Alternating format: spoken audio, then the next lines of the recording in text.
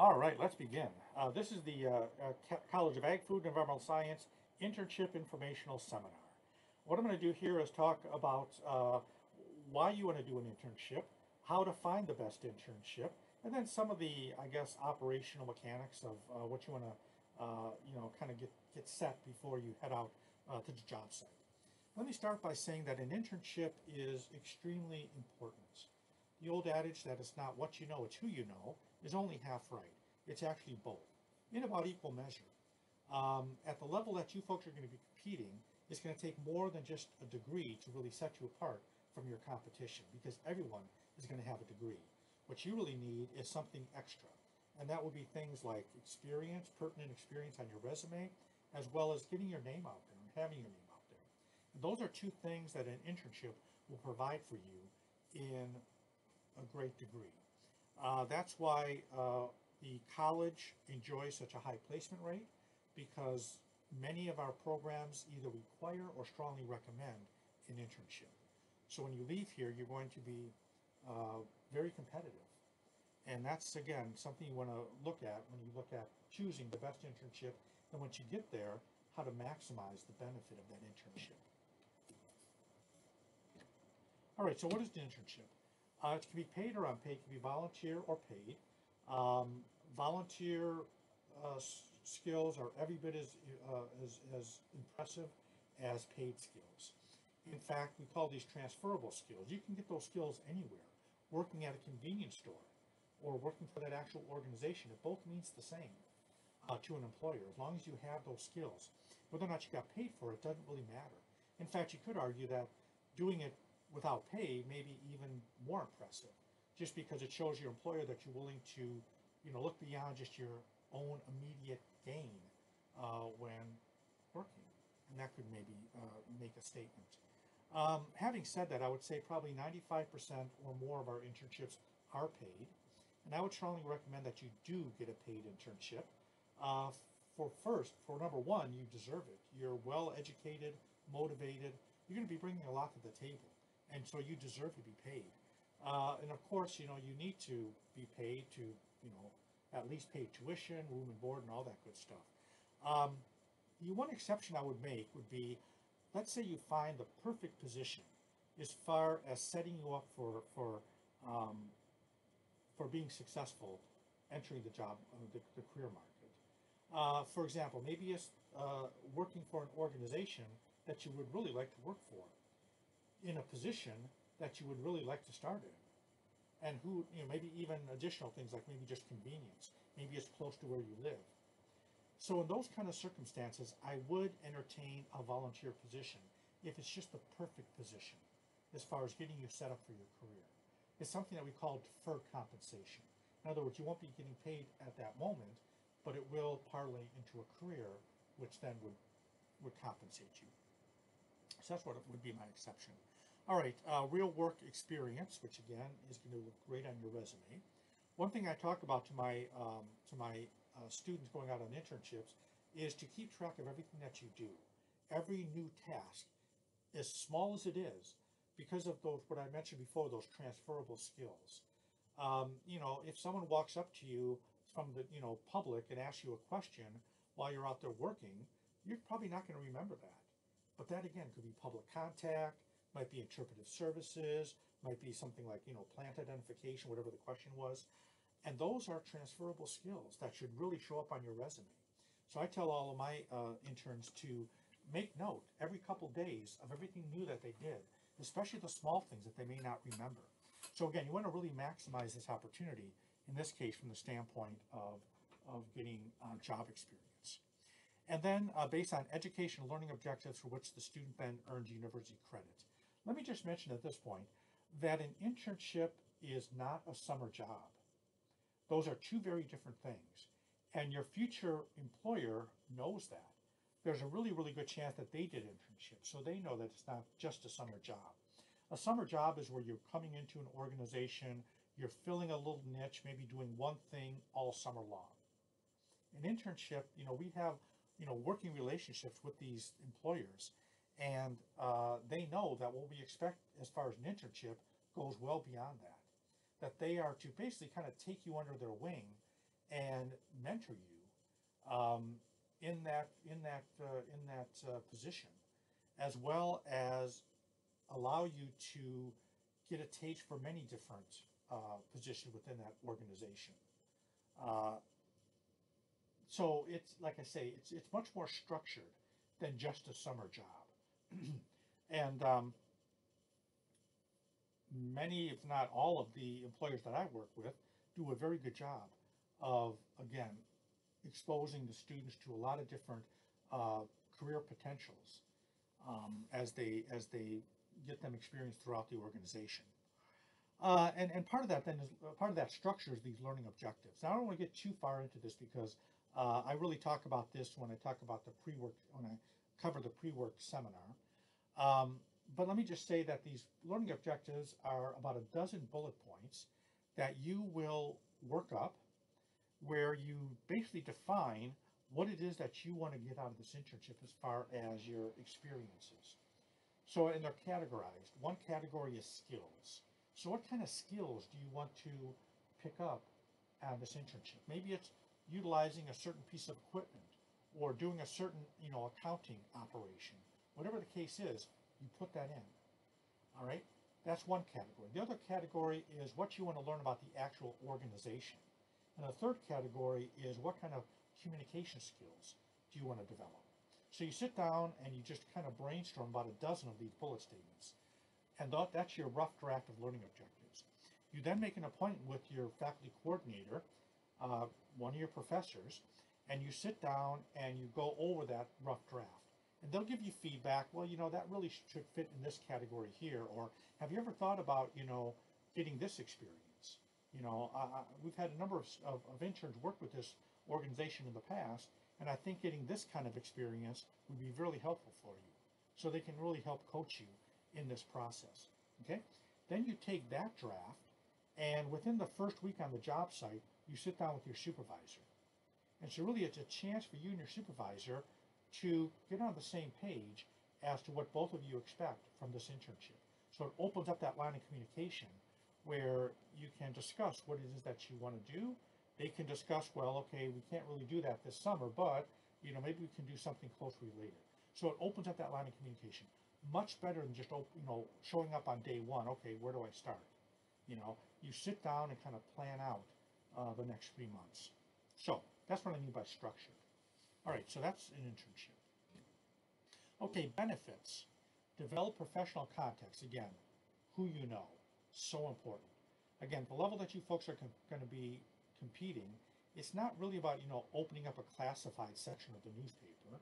It's a lot of times not even job announcements. A lot of times it's just word of mouth. I can't tell you the number of times.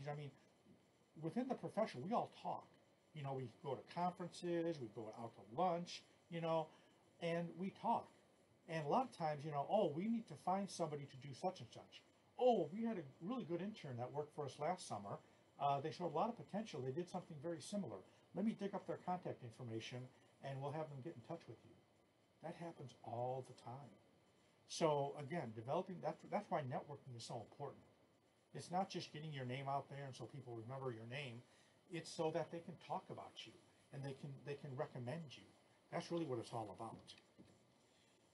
Enhance and develop technical communication and business skills. Again, develop that resume to make you competitive. You can assess career options. Within that, kind of go out there and see if it's really what you thought it was.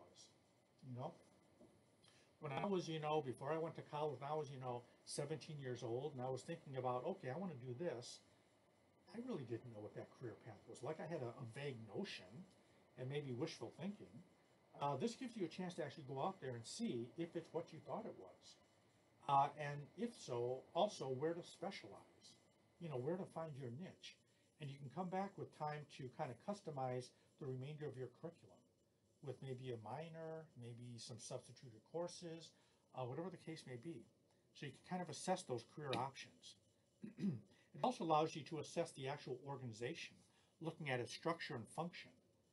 Find out, if it's, a place you really want to work. Are the people happy there? Is there upward mobility? Is their jobs fulfilling? you know, so you're also kind of gauging them as much as they're gauging you. So, you know, sometimes I have like a student come up and say, well, and I'm in the natural resource management field. So they may come up and say, you know, I want to work for the DNR, but I'm not really sure if I want to be, you know, a fishery specialist or wildlife. Well, get an internship with them in one of those two areas. And again, being an internship, not just a summer job, a lot of times they'll maybe allow you to shadow that other person and see what that is like. And so again, you can kind of get a feeling for what the different options are and what you find to be the most compelling. All right, develop human relation skills. This is something you can't learn in the classroom.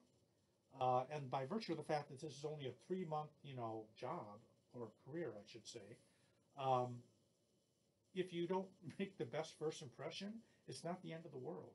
You've learned something. You've learned, okay, I've got to comport myself in a more professional manner. I need to, you know, address my peers in a certain way, and so on and so forth. Uh, and again, this is kind of learning as you go. And if, like I say, you don't do the best the first time out, that's why you're doing it. So you can, you know, improve for when it really does matter, when you're entering in your actual career.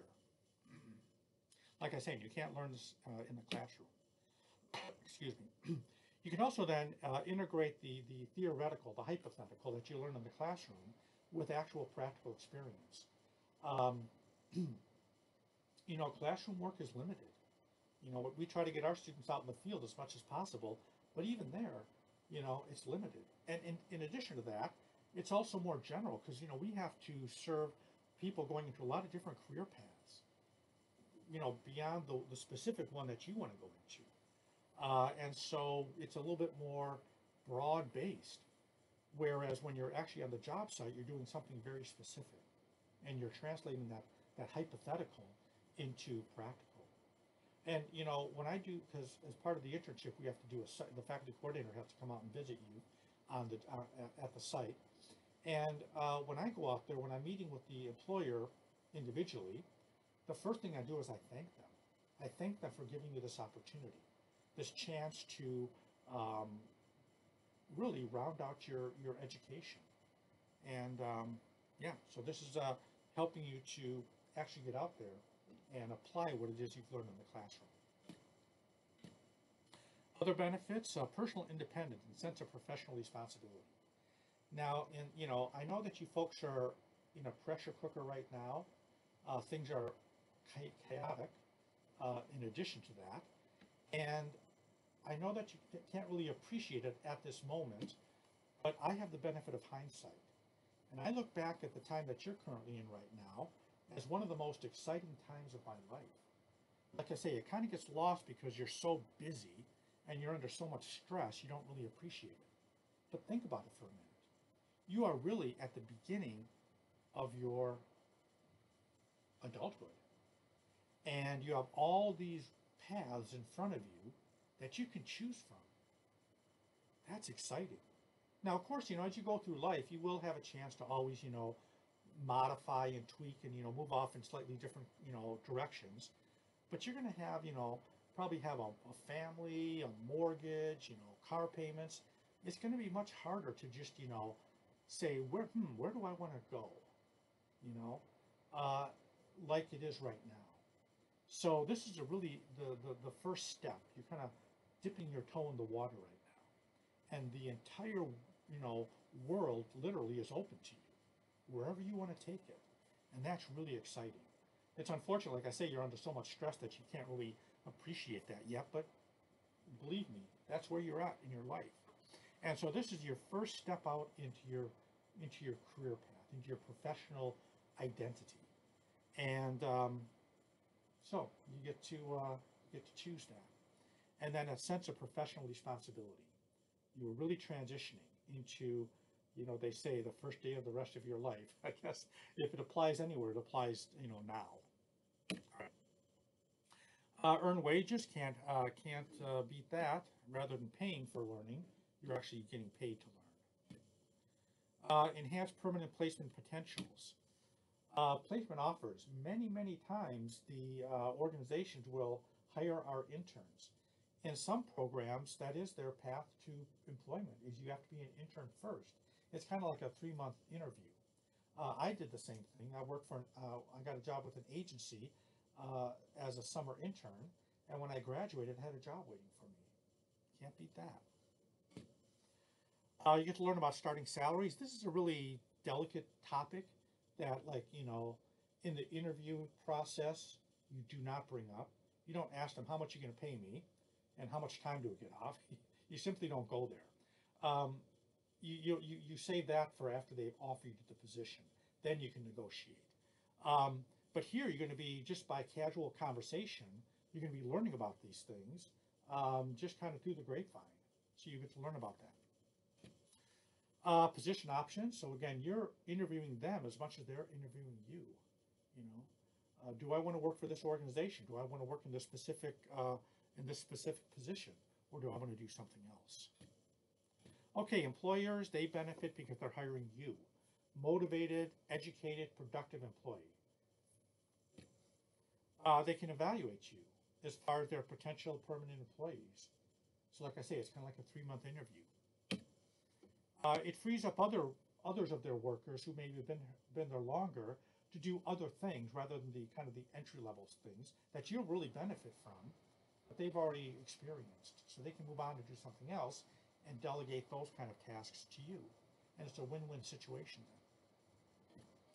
Opportunity to impact the curriculum at River Falls. To me, I'm a faculty coordinator. To me, this is my most important interaction with the people, the organizations, the agencies that hire our graduates. I get to go out there and visit with these people and ask them point blank, what is it that you see as valuable in a graduate? And I can come back here and make that happen. A couple years ago, I was talking to one employer. They were saying certifications. Certifications of licensures are really, really have a very high impact, because it means that we don't have to spend time training the person, getting them certified. They come in the door with that. And that's time and money that we save, and they can hit the ground running. So now we have in our program area a lot of certifications and licensures. One of them, by the way, this happened 2 summers ago. I visited, I think it was about 25 interns I had that summer. And in 3 of the locations I was asking this about, they said driving a tractor. Now, I never would have thought that would have been such a high priority. Now, once they said it, it made sense, as far as heavy equipment operation, groundskeeping and some of the entry-level kind of tasks that need to be done. It makes total sense. So guess what?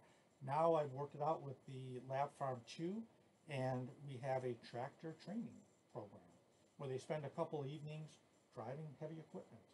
So this really helps to keep us cutting edge. They can also then promote themselves to you and the faculty. So as far as student eligibility, there's 2 things.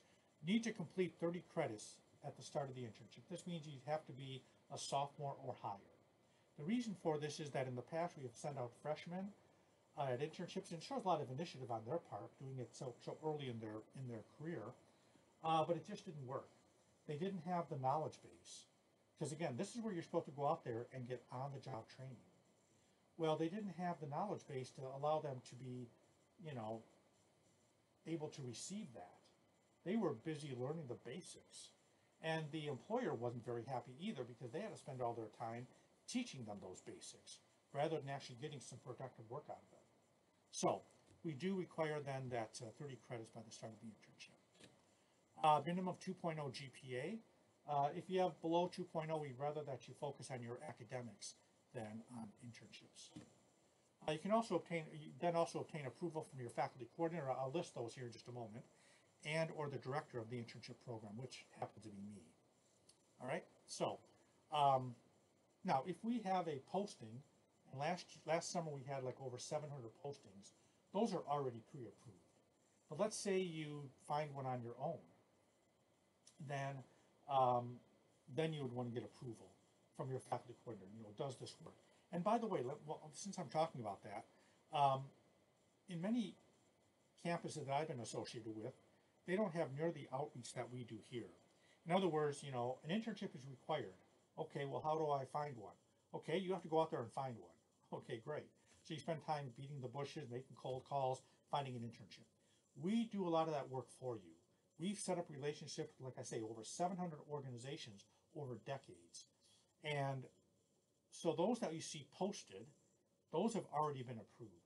But it doesn't mean that you can't do what many other campuses require. That is, you go out there and find your own. And all that's required, well, there's three requirements. Number one, that it be within your field of interest. And these are things that your faculty coordinator are going to look at when you say, can I use this as an internship? Is it within your field of interest? Secondly, does it give you a variety of experiences? In other words, is it actually an internship and not just a summer job? Okay. And then thirdly, does it give you the required number of hours? For your standard typical summer internship of 4 credits, that's 390 hours. During the fall and spring semester, you should be doing a 2-credit half internship, and that's going to be 195 hours. So those are the 3 requirements. That again, if you go up to your faculty coordinator and say, I think I have a good, internship, will this work? They're going to look at those 3 things. Okay. And by the way, the reason we think about 390 hours, we think of a summer as 10 weeks. It's actually a little bit more, but we think of it as 10 weeks. And 40 hours a week would be 400 hours. But some organizations, if they hire you for 40 hours a week, their own internal policy requires them to pay you benefits. And so we did have some instances where they couldn't hire our interns because they couldn't hire them for 40 hours a week because they couldn't afford the benefits. So we said, okay, hire them for 39 hours a week. So 39 times 10, 390 hours. All right, so how do you get started? Attend an informational meeting, which you are doing right now. Complete the student internship information and agreement form. You can get these on our website. I'll show you that in just a moment. Or in our internship office, talk to Jolene Summer. She's the director of the internship office, and that is housed in the dean's office on the 2nd floor. And she can give you this form. What this form basically is 2 things. Number one, it's so Jolene can verify that you have 30 credits or will have 30 credits and a 2.0 or higher GPA. The second thing is that by signing the agreement form, that if you use one of our 700 or so postings, that you will use it as an internship. We've had issues in the past where people would use it as a summer job. In other words, they would get the job and they simply wouldn't apply for as an internship. And what that does then, it took away an opportunity from a student who needs an internship. And like I say, we spend a lot of time developing that internship, and we're not meaning it to be a jobs board. For that, you go to Career Services. This is an internship opportunities board. So that's what that agreement form does. Okay, then contact your faculty coordinator. Again, I'll show you who you want to contact in your different areas. They'll start helping you get the ball rolling. Or I'm sorry, actually what they can help you do even before then is, again, direct you towards some good internships. Like I say, I've been doing this for many years and working with these employers. So if someone comes in and says, I really want to do such and such for my career. Oh, well, here's an internship that students have had a lot of good success with in the past that I think is right down your alley. So they can help you with finding that best internship. Also, contact your academic advisor about how that internship will fit into your actual curriculum. So again, like I say, in some programs it's required, so that's going to just satisfy that requirement. But if not, then they can perhaps use it to substitute in for a different course, or maybe as a directed elective, or what have you. Okay, then attend that pre-work seminar in the spring. I do 3 of these in April and sometimes the beginning of May. And this is after you have been offered a position or are very, confident that you will. You only need to attend 1. I offered 3 times just for, people and their schedules. But there I get into the nitty-gritty, the details of how to actually do the internship, what's expected, as far as the status reports, as far as the learning objectives, as far as the special project, the site visit, the employer evaluation form, the post-work seminar, all those mechanics. That's what we do there, all right? So you do need to, this is mandatory, you do need to attend that pre-work seminar, or its virtual equivalent, however things shake out for the spring. Okay, so here are the faculty coordinators. For Ag Business, Ag Marketing, and Finance is Dr. Boitai.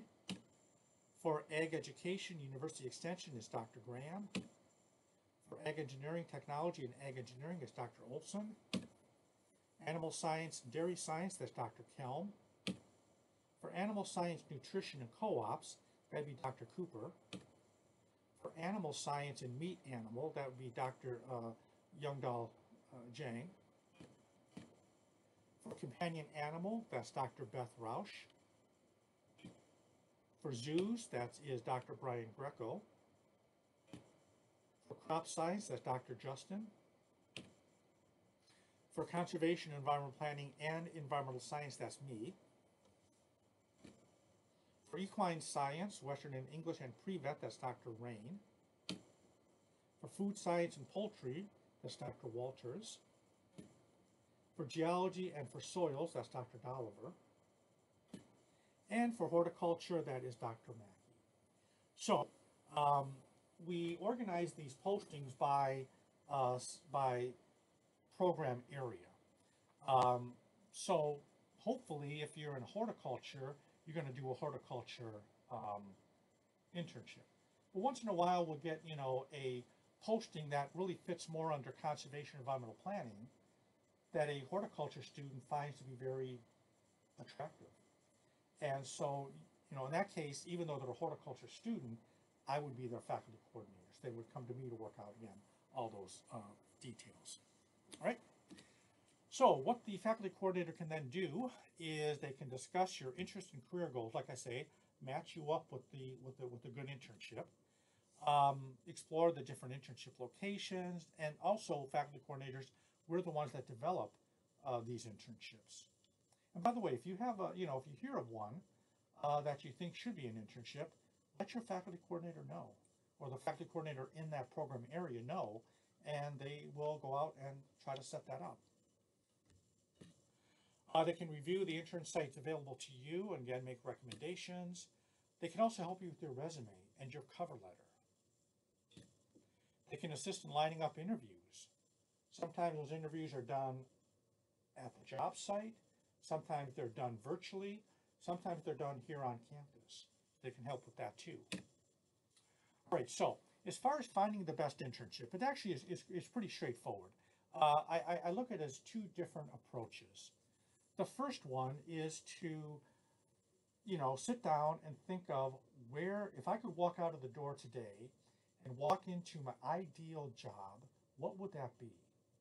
All right, what would be the ideal career path for me to do? And then simply try to find an internship in that career path. Okay, sounds pretty simple. But, you know, with that, let's say you want to work in a certain position for a certain organization. See if there's one that's being advertised with that organization and with that position. And then obviously go for that. Because like I say, the experience that you're going to be getting, the network that you're going to be developing, you know, it's going to be basically customized for your career path, if it is within that ideal situation that you have, you know, planned for. Now, like I say, we had over 700 last year. That's a lot, but it certainly is not exhaustive. There's many, many others. And the further away you get from this area, the fewer we have. So if you know, like I say, feel free to pursue one on your own. If you find one that we simply haven't posted, talk to the faculty coordinator in that program area. They'll again look at those 3 different criteria and approve it or not. But again, don't be limited by our postings. You know, think in terms of, if I could walk out of the door today and I want to work for, you know, XYZ Corporation doing, you know, ABC position, and we don't have a posting, give them a call and see if you can't set one up. All right. I'm going to talk maybe a little bit more about that later. All right, so that's one general approach. You know, think of your ideal career path and then try to find the one that matches it as closely as possible. The second approach would be, let's say you're like a lot of us and you're not exactly sure what it is that you want to do. I mean, when I was in your position, I wasn't exactly sure. Hey, like I say, I had jobs before, but never a career. And so I wasn't exactly positive of the specific career path I wanted to take. Well, in that case, then use this opportunity to explore. And again, I would recommend multiple internships. Um, like the example I gave before, I want to work for the DNR. I'm just not really sure where or doing what. Well, go in and get an internship in that position. Or I want to work in a natural resource management agency. I'm not sure if I want to do it with the DNR or the U.S. Fish and Wildlife Service. Well, do 2 internships, one with each. So that will be the second, I guess, category, is to look at your internship as a kind of as an exploration opportunity to, to evaluate your various options for future employment. Okay, so methods for locating an internship. Review the internship postings on the internship bulletin board near the atrium in the Ag Sci building. Do not remove the postings, please. Everyone needs to look at those. Or in the weekly internship bulletins on our site. I'm going to break off here and I'm going to show you that site. So if I go to the CAFES homepage right here, you'll see on the left-hand toolbar internships. If I expand that and you go to students, then here we have the internship bulletins. So you can go ahead and locate internship postings here.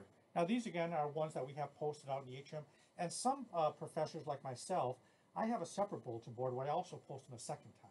It's up on the 3rd floor where all my conservation students walk by all the time. But again, you can find it here as well. And by the way, like I said, I don't want to get too much into this because I want to, really something more for the pre-work seminar. But as far as the internship forms, you can find a lot on the same page. Like I said, the student agreement form. All right, you can go ahead and fill it out, print it out, and bring it into Jolene in room 201, i.e. the dean's office. And again, here's some other forms. So I'm not going to get into other. You can look at the learning objectives if you'd like to explore that a little bit more. But again, that's more for the pre-work seminar. But anyways, here's another place where you can find these postings. All right. That is again locations. Okay. You'll notice at the bottom of each posting there's a 3-digit number at the bottom right-hand side of it.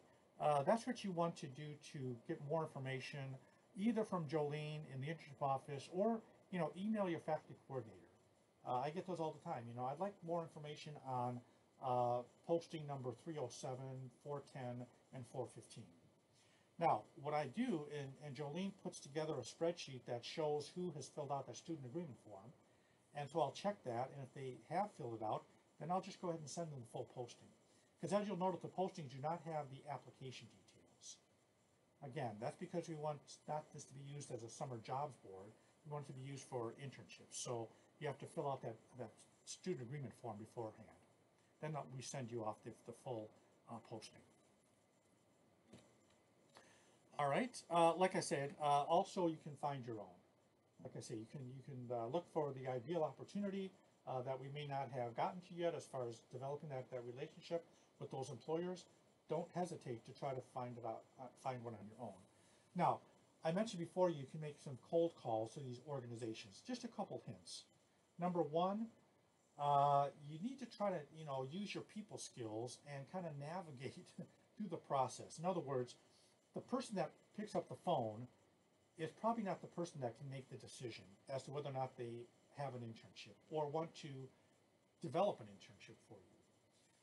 And a lot of times, the person that answers the phone just has a lot of things they have to do, and you might get the cold shoulder, kind of the brush off.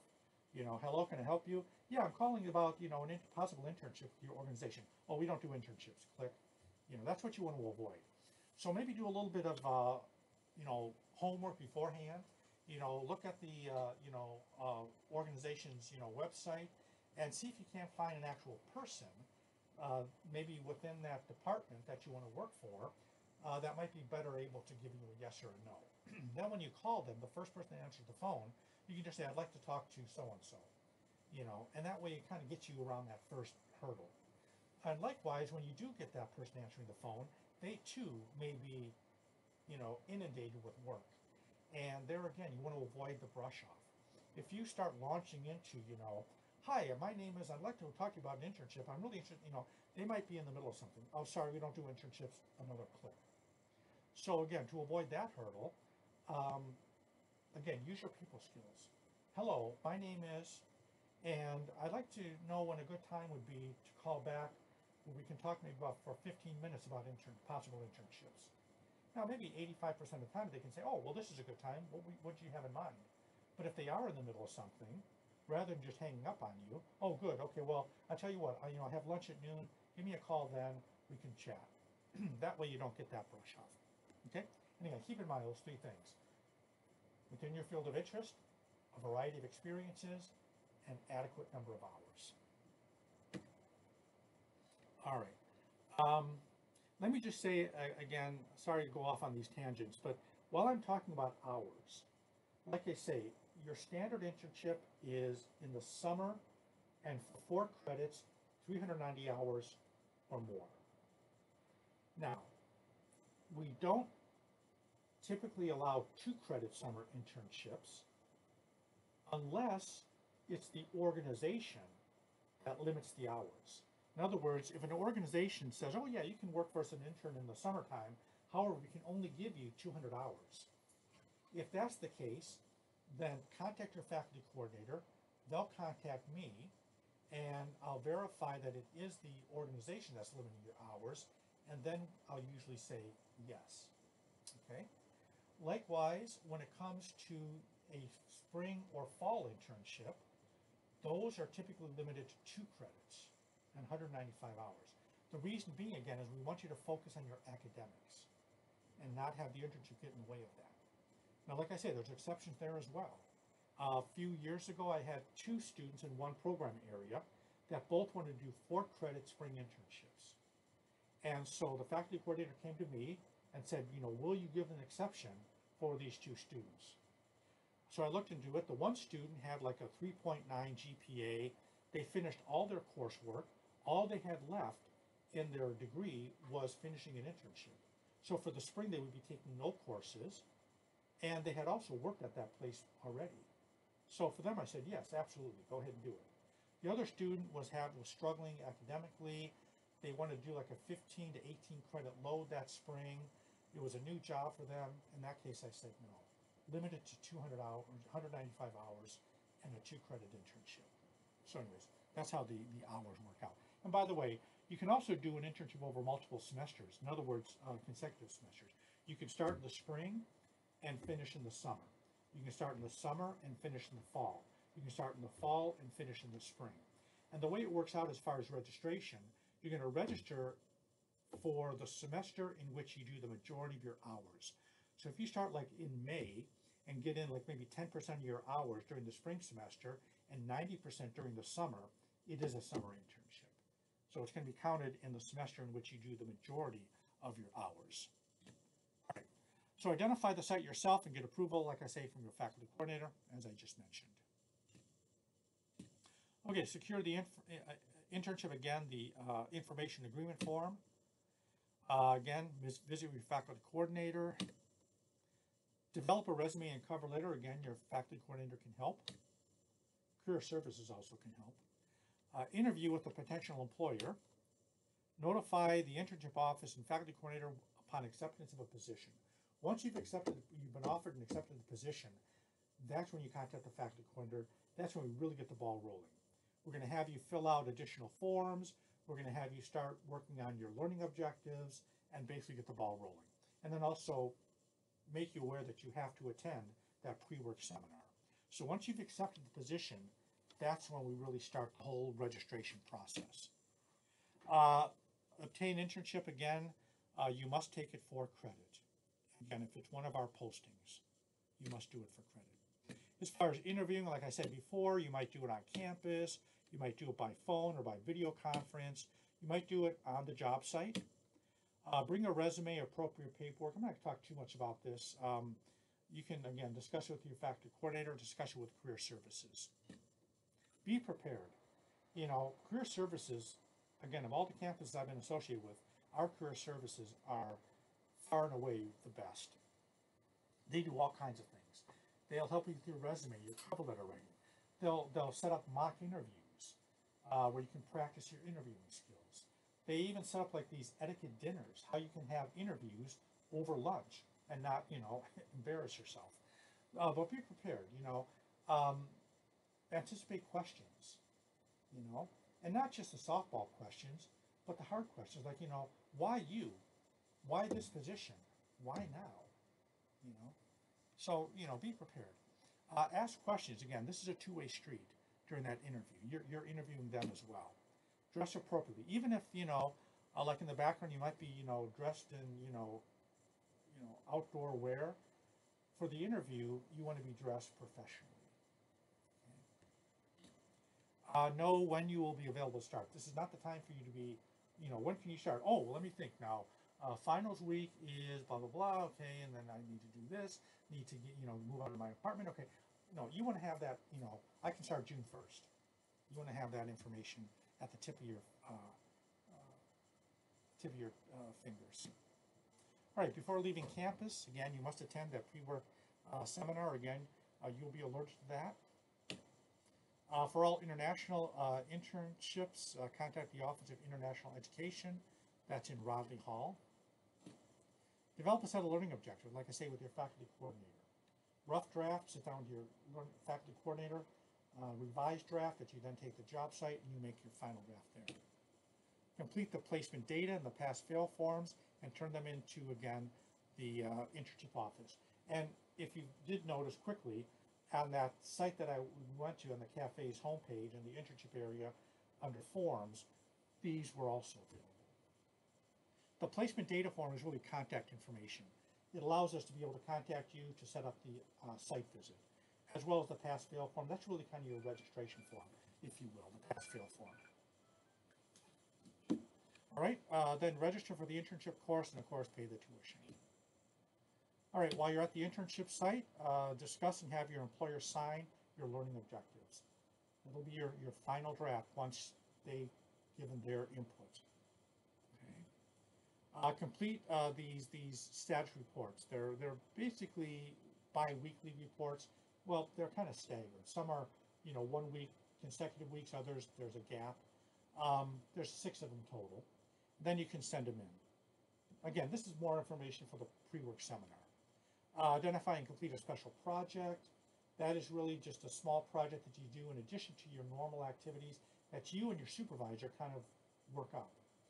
Again, it's really just to expand your experiences, more for your resume. Then at the end, you provide your employer with an evaluation form that they fill out on your behalf. And there will be an on-site visit or a conference call or a phone call, depending on the distance. And then attend after you come back in September, usually the 3rd week in September, there'll be a final post-work seminar. We'll wrap things up. Your special project will be due, and that'll be the last thing then before we give you the grade. All right. Always, keep in contact with or think of your faculty coordinator as a contact to answer questions, solve issues, provide support, whatever is needed. They'll be reading your reports. All right, they'll do an on-site visit. And as far as the special project, again, this is more for the pre-work seminar, but like I say, you negotiate this with your supervisor and then run the idea past your faculty coordinator. The only time your faculty coordinator will say no is if it's exactly what you're already doing. Like I say, the whole purpose of the special project is to get you more experiences. The employer will complete the evaluation again of your performance, as we just talked about. And contact your faculty coordinator or the internship office for assistance or any issues whatsoever. All right, we're there to help, so don't hesitate. I had a student call me once, and they just vented for like 20 minutes about how their coworker was lazy and worthless. And of course, I'm thinking all this time, okay, how do we solve the problem? When they took a breath, I jumped in and I said, okay, here's what I think we should do. They said, no, I don't want you to do anything. I just had to tell somebody. They just had to get it off their chest. They just had a vent. And great, perfect. Call me up. That's what we're here for. They didn't want to approach their supervisor because they would have thought that they were a whiner. So they vent it to me. Perfect. So anything we can do to help, to support, that's what we're there for. Okay, so additional assistance, like I say, the faculty coordinator is your point person. Always contact them with any issues, any help that's needed. The internship office, like I say, is in the dean's office. Jolene Summers is the director of that office. She can help, and then I am the internship director for the college. And again, you can certainly contact me as well. So I hope that this has provided you some information when it comes to internships. And like I say,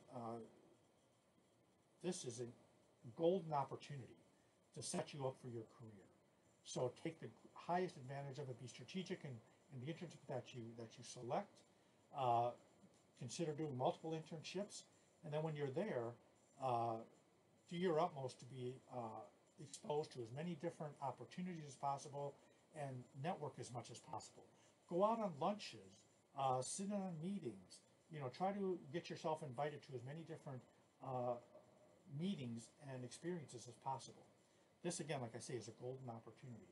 It will really set you up to be very competitive when it's time for you then to start your career. Okay, contact me with any follow-up questions, and good luck to all of you.